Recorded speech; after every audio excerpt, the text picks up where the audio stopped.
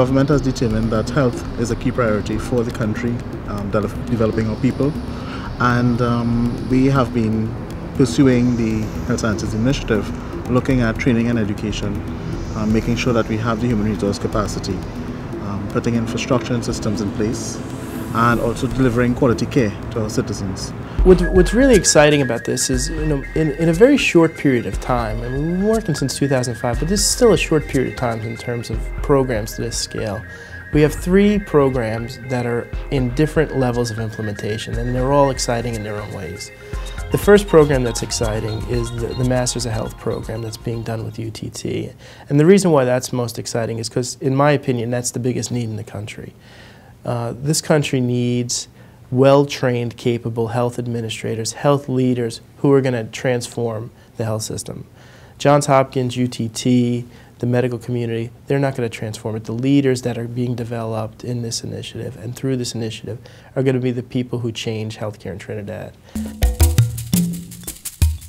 The fundamental objective is to try to improve the management of healthcare services, primarily in the public sector. And the only way we can develop health and the health sector, it's not by injecting more funds in terms of medication, more hospitals. I think it's managing what we have more effectively. It's a 3-year program. It's an executive-style program.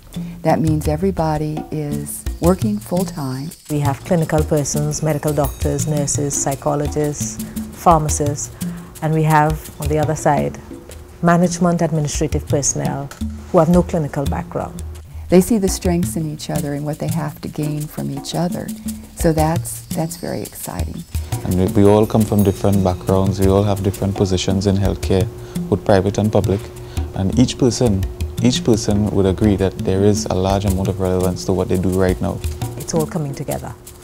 They're able to see the relevance to the academic knowledge, because our focus is not just the principles from whatever areas they're studying, the courses, but the principles must transition to health and issues in the health sector, health system, and Trinidad and Tobago and the region. This is a very important way that we can reach out and extend the benefits, the knowledge base of Hopkins to other parts of the world.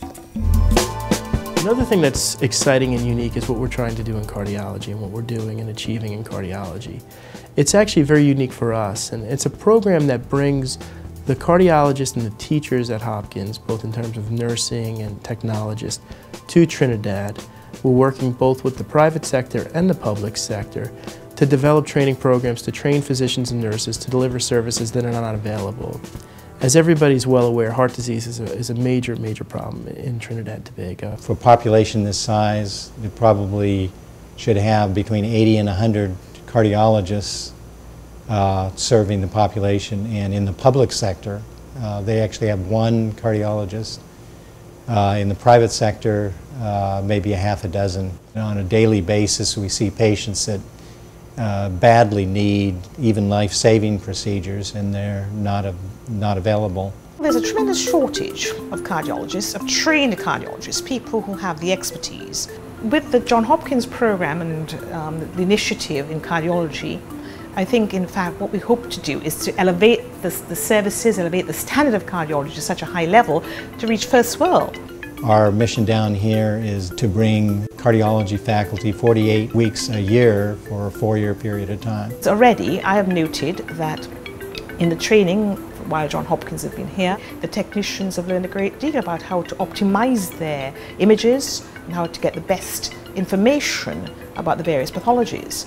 At this point in time, I'm actually delighted over the progress that's been made. This lab we're in, actually, when we first came down here, it was actually nothing but in boxes. There was no operating lab here at all.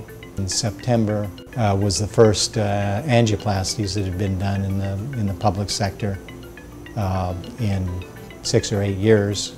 We'll be able to deliver a first-world service to any individual who requires that particular speciality.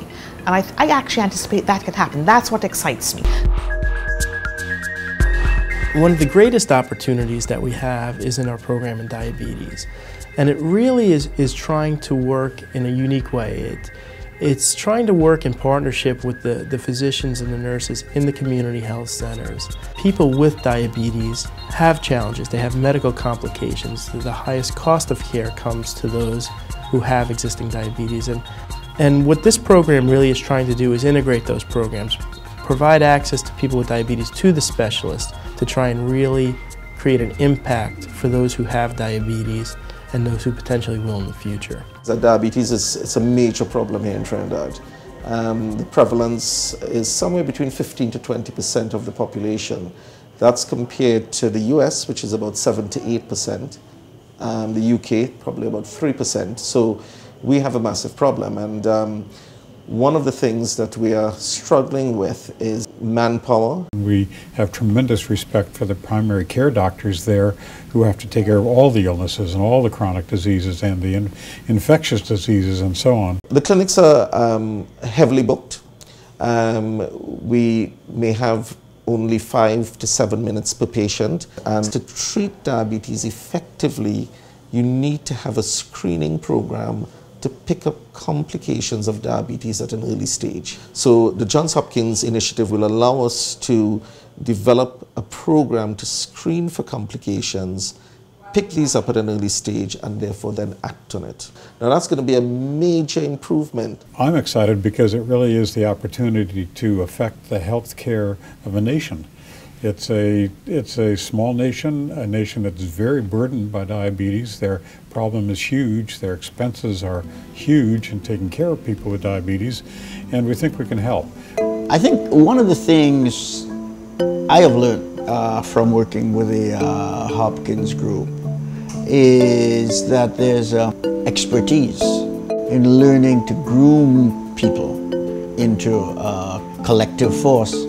And I'd like to believe that comes from its long history of working in things educational and working towards a purpose that is larger than the individual and of greater longevity than any individual. So one takes a pride, or seems to, in being a thread in a complex fabric.